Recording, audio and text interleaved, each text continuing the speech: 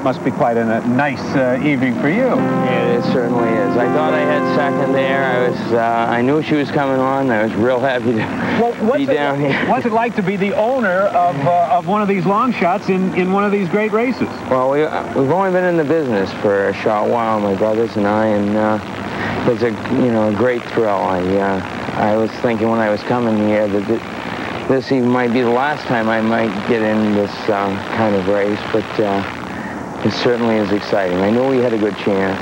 Michael Walsh, I think Ellie has a yearling? Yes, we did. What made you buy her? My father.